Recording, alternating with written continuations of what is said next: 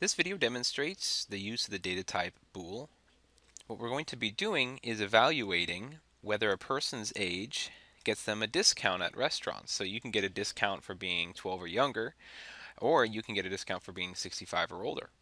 The other part we're going to evaluate is whether the person has to pay the normal price. So if you're not 12 or younger, or you're not 65 or older, then you have to pay the normal price. So we've already gotten a little bit of code here that initializes the variable age to the value -1, and then we ask the person for their age, and we store that in the variable age.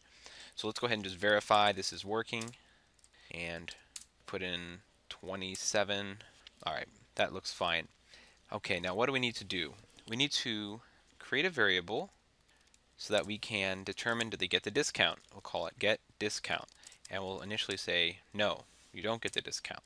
So we've initialized get discount to be false. Now once we've gotten the age, we can evaluate whether they get the discount.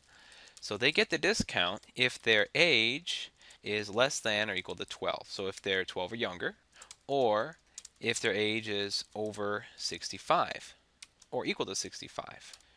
Okay, that looks pretty good. So let us use that bool variable get discount to create some output to see if they get the discount. So we'll just say you get a discount. We'll be happy. Yay. Okay, let's compile, run the program. If you're 27, doesn't say you get a discount. What if you're 5? If you're 5, you get a discount. If you're 70, you get a discount. Let's try a little border cases. Let's try 12. 12, you get a discount. What about 13? But not 13. Okay. Now, what about this other case, which is you don't get a discount? Well, if you don't get a discount, we want to say you don't get a discount. Okay, so what is the if statement going to look like? Well, it's just going to be the logical not operator, not get discount. And that's the way to read this. The way to read the expression in the if statement is simply not get discount, which is logically exactly what we want to say. So you don't get a discount. And we'll just put some dots there to indicate, sadness, because you're going to have to pay the full price now. So let's try.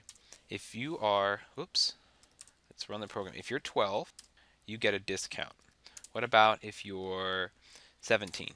17, it doesn't say one way or the other. So what's wrong with the code? What's wrong with the code is I forgot to compile. So that happens. Always remember to compile your code. All right, let's try this again. What is your age? 12. You get a discount. What if you're 17? You don't get a discount. What if you're 65? You get a discount. How about if you're 64? You don't get a discount. So by using the bool data type, we're able to make code that's easier to read, which is great for us, the programmer.